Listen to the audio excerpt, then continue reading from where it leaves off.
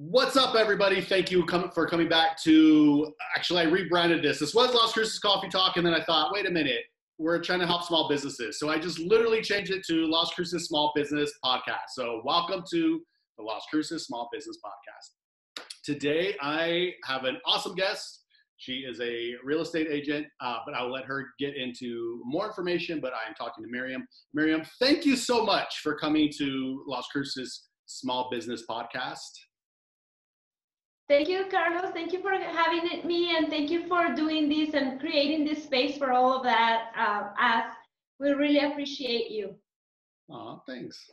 So if you could just kind of tell the viewers a little bit about yourself, who you are, where you work, what's your business, what's your small business, and how long you've been in the industry, stuff like that. Okay.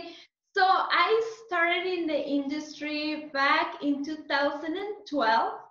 I didn't want to be a realtor. That wasn't like my dream job at all. But it just like kind of happened for me, and I really, really like it. I really enjoy it.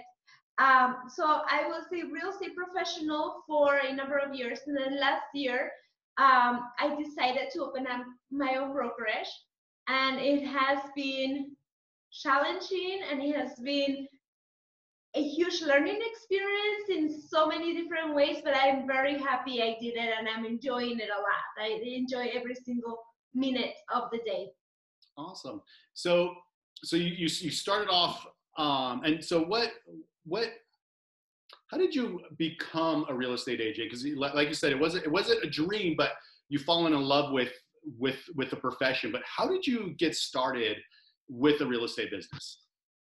So before that, I used to write. I was a published writer, right? And I really like it. I think that that's my passion in life. I've been writing since I was, I don't know, oh my gosh, like in third grade. More of like creative writing, or just writing like about my feelings, which I have a lot of feelings. So I get to write a lot. But really, there wasn't a lot of money in that industry. And then I got married, and I told my husband, you know what, I just want to be a mom.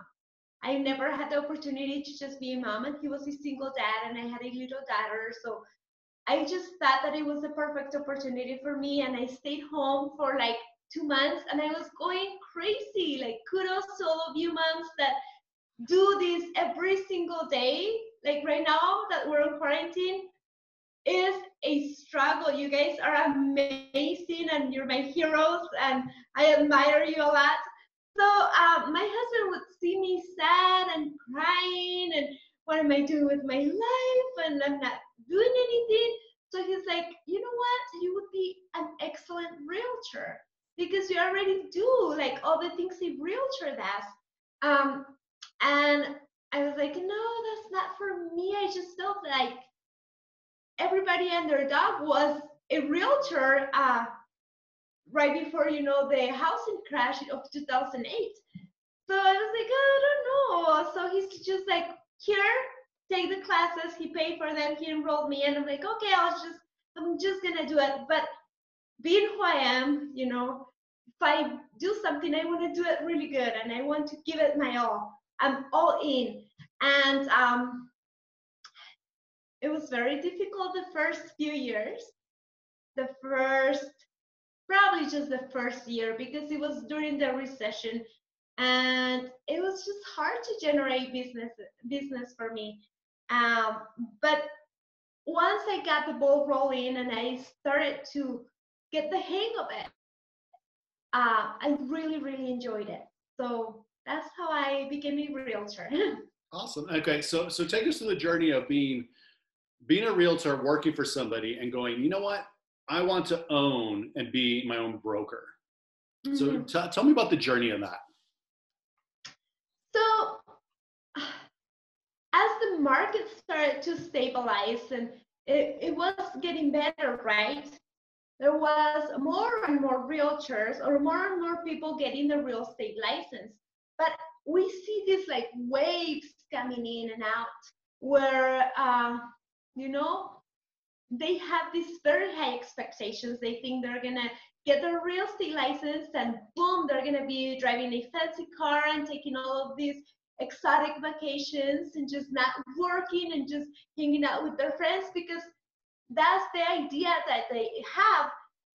And the reality is that it is hard work and it's consistency, and it's very easy to be successful, but because it is so easy to be successful, it's also very easy not to do the things that you need to do to become successful.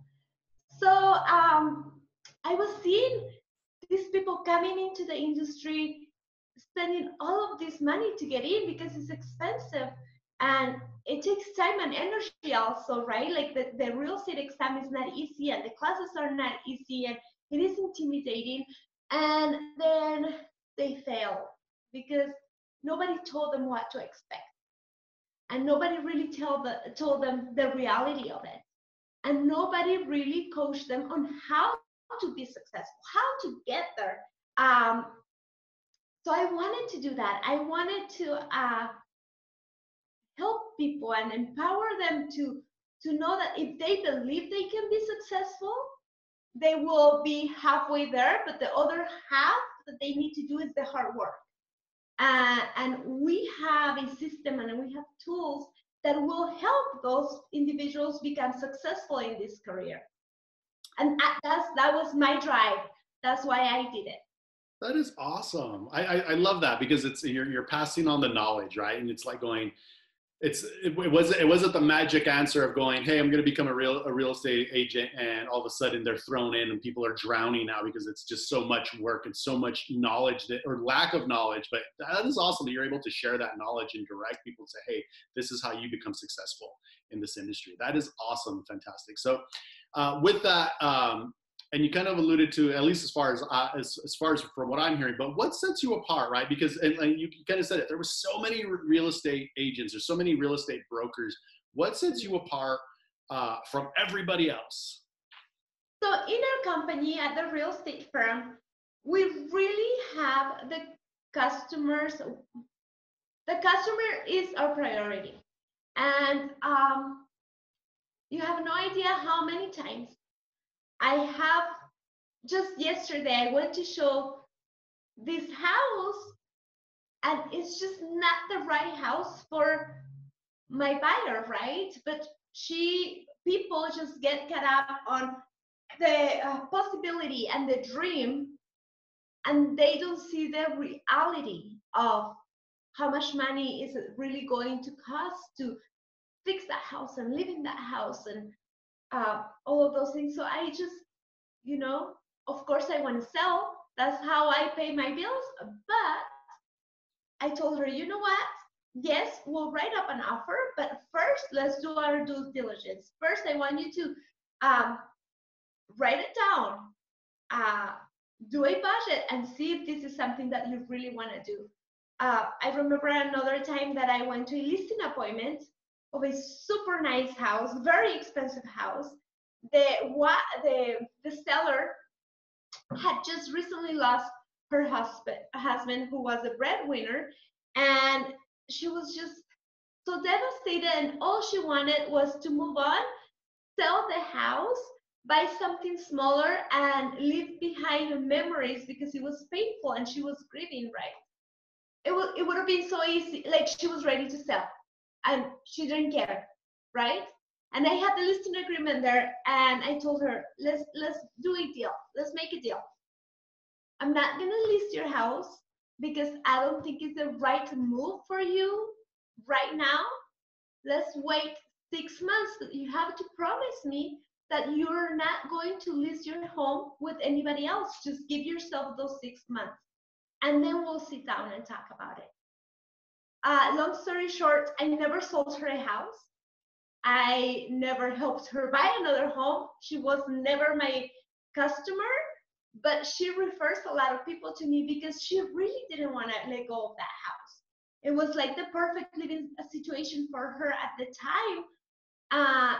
It would have been a really bad decision for her to sell her house. She was going to be losing money on it. So she was forever grateful that I was so honest, and I told her no, when I could have made so much money off of that. just by not being honest, you know? So I think, I want to think that a lot of brokers and a lot of real estate brokers do the same thing. But that's our core value. We want what's best for our customers because we don't want just to sell you a house and move on to the next one. We want you to trust us, and we want to be your trusted real estate professionals. And we want you guys to come to us and ask us questions and have that rapport and that trust. That is awesome. So I know I talk a lot, Carlos. no, this is good. This is good. I welcome that, right? This is good content. The listeners will grow from this. And so, you know, one of the things I've always noticed, especially here in Las Cruces, was we're always having to build relationships, right? And that's kind of the way I just saw that situation where you're building those relationships. Oh, my little ones just got back. Hello, guys. So we're building those relationships where, you know, and with those relationships comes trust. And you know, and I just remember a gentleman here in town that used to tell us all the time was people don't like being sold, but they like to buy, right? And so they're going to buy from friends, or, you know, and you're going to develop those friendships through relationships. And that's exactly what I see there is like, you know, you develop such a great relationship with her. And yeah, she didn't buy and nor did she sell, but you, with that relationship, the way it was cultivated was you just gained so many more clients from her. And just that, again, just that friendship that you were able to gain from that, and the trust, that is fantastic. So, okay, so we have all the years that you've been from your experience with the real estate business, going in and becoming your broker, and going in and setting what your business sets you apart. But one of the things I always look at is every business kind of has a misconception. So what's the one thing that like people have that they misunderstand about being a real estate agent? We don't make as much money as you guys think. I think that would be the number one. And it is just a lot of paperwork, and it is a lot of liability. And let me tell you, this is not for everybody. So, yeah, well, you know, and full disclosure to, you know, people that are watching this, you were my real estate agent. And I remember it took us, you know, Heather and I were pretty picky about, you know, the place we were looking for, and what we wanted, and, you know, and the school districts and stuff like that. We were probably we were a big pain. But I also, I just seen like the negotiation process going back and forth, and just the amount of contracts that we're going through, you know, my sales experience came from cars, right? And it's like, okay, we agreed upon the price, go talk to finance. But seeing everything that you had to take on, and just, again, the negotiation, the prices, the writing the contracts, rewriting the contracts. The first house that we found that didn't work out correctly, right? And so things like that. So yeah, I can see that the misconception is going, oh, it's easy, it's sold, and not really. You guys, your hands are in the nitty gritty. And I think as sellers and buyers, we don't ever get to see that, right? The just that amount of paperwork and the work that goes through Yes. coming to an agreement. And also, Carlos, you guys don't even get to see the difficult part. Like, oh my gosh, we go through this roller coaster ride of, okay, this is going so good. And in the middle of it, the lender calls, oh my gosh, they don't qualify anymore. What do you mean? What if we do this? What about that? So your deal dies, and we save it, and you don't even know, because we don't want to pass on that stress onto you, right? You're already stressing about the move and the kids and just the transition, and we want you to stress about those things. Let us handle the rest. But no, you guys were not a big pain, but it is a lot of work.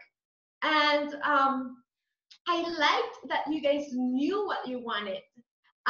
It's more difficult when we have buyers that like everything, because then they don't really know what they want, and they don't even know what they need. They just like, you know, they don't know. So you have to kind of help them figure that out. And that's even more challenging. But we looked at a lot of homes, right? We did. We did. Um, And that's another thing, whenever a person is looking for a realtor, find somebody that has the patience to show you the homes that you need to see, so you can find the one. Because as soon as you guys walked into that one, it was like, yeah, like we have a good feeling about this one. This one might be the one, and that's what we want. um and I understand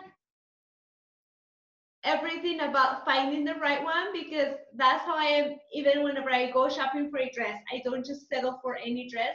I have to go, and my husband tells me that I count all of the dresses at the store before I decide on one, and then I take it home and I sleep on it, and then maybe I'll return it the next day, But that's just like how it is. So I'm very patient. Yeah, no, definitely. And yeah, and and I drive Heather crazy because I walk in and go, this is the size I need. they're, Yeah. they're jeans. I'll just wear them. Awesome. Okay, And so then I'm sorry, going back to what you were saying about all the negotiation, right?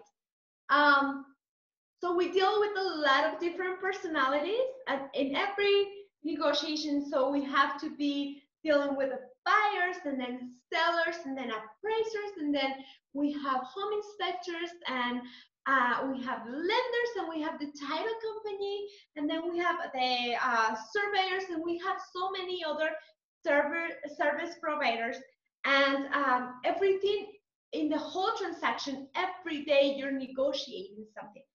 So a lot of times we let our egos come in the way, and deals just kind of go south because we want to be right and we want to win. And I don't think that's a good negotiation strategy. When I first started working, I had just a little cubicle, and I hated it because of my accent. I don't like to be on the phone when other people are listening to me. And this other lady, well, there were 6 cubicles, so they would all listen to all of the conversations. And I was talking to somebody, and I was in the middle of a negotiation, and then I hang up, and this other realtor tells me, I don't understand how other people can take you serious with that squeaky voice. And then I turned around, and I told her, I bet you anything I can get more out of somebody with this squeaky voice than with a bad attitude, right? yes, So definitely. that's a thing about negotiation.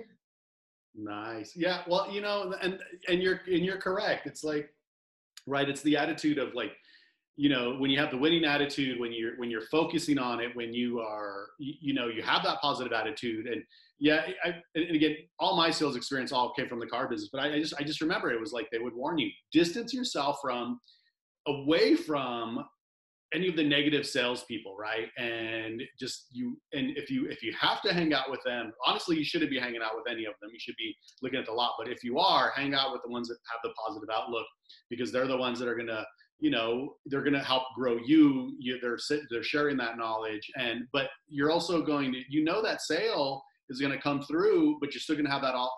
Again, you can approach somebody with that negative attitude, and you're gonna put them off, and then you're going to walk back and you're going to bring yourself down even more. Or you can approach them with that positive attitude, and whether or not they buy or not, you're still producing that energy and getting them excited about the prospect of buying whatever it is that they're going to be buying, whether it's cars, whether it's houses, any of that. Yes, especially that one. My biggest satisfaction is first-time home buyers. Those people that they do not believe they could own a home.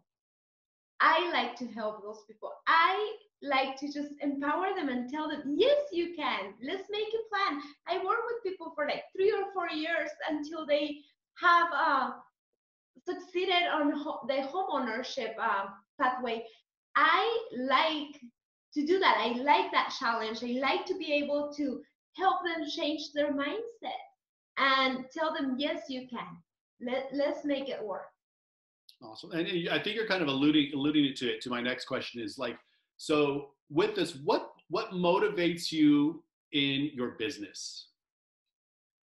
It's just being able to help. Well, now I'm still selling real estate, right?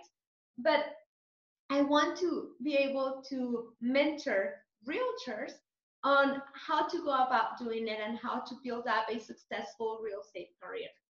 So that's my biggest motivator. Awesome. Um, and then so we have your motivation in business. What's your motivation in life? Wow. It is definitely my kids, and I know that sounds so cliche, but I have a son and a daughter, and I just I just want to be a good example to them. I want to live a life of honor so I can transmit that to them. And it's not always easy, right? Because we fail and we make mistakes, but we can also thrive through those hard and difficult times. We can learn from it and we can pick ourselves up, and hopefully, those around us will use that as an example in their lives too. That is also, and I don't find that cliche at all. I mean, a lot of businesses that we talk to, like that's their motivation in life is, they have this family, and you want to be able to build a legacy that your family will be able to just, see for generations to come, and the legacy that you're building in your kids, hopefully they'll build into their grandkids and so on. And that's awesome. And by no means cliche. No, that's, that's always the greatest focus in people's personal lives. So, okay, so while we are in isolation, right, and we're unable to interact with people, right, and we have some downtime. Although it sounds like you've been keeping busy, but are you taking this opportunity and time to be learning something new? I'm learning a lot about myself. Uh, I've always been a person that is on the go, go, go, go, go. It's like kind of like an addiction, and I'm not saying that in a positive way at all. Like I like to be busy, and like to keep busy. And if I'm at home, I'm baking, I'm cooking, I'm doing things, and I'm so distracted. And I think that I've lost sight of the things that really matters. I always knew my priority are my kids, but I have to get all of these other things done, before I get to spend time to them with them. And this time has helped me kind of just like take a deep breath and refocus on what is to have that eternal perspective. Is this problem that I have right now going to be relevant in the next life? Probably not, but my kids will. And their spiritual and emotional well-being is something that is eternal and is something that is the most important. So it has helped me with that, but also it has helped. I just, even in the midst of all of this, I just feel so hopeful, and I have regained a lot of faith, especially faith in the American economy. I love the way the community, the Las Cruces community, we are so united to help these small businesses. I want to go and shop to the local businesses that are able to function right now. And once this is over, we all have a sense of let's inject our economy and let's move forward. And that makes me just very happy and very hopeful. And I think that things, the normal will be different, but it's going to be a better different, and like a better normal. We're going to learn so much from this, and we're going to better ourselves in so many ways, especially economically. That is awesome. So, and with that, right, and that's kind of why we're doing these podcasts. Although you kind of are able to work a little bit, so if you could kind of just go ahead and kind of describe to me, like how are people, right? They could still get a hold of you whether they're selling a house or buying a house, but what's the process now? What does that look like for real estate, for the real estate industry? And so first off, let's take me through if I am going to sell a house, what's the process now for me to sell a house during the COVID-19 outbreak? Especially if the house is vacant, um, But if it's not, we can still sell it, certainly show it. We want to just take people that are qualified. We want to take buyers to homes. We want to take buyers, not lookers, into homes, because we all have to be safe. The market is still doing good. Houses are still selling. We have had a lot of challenges.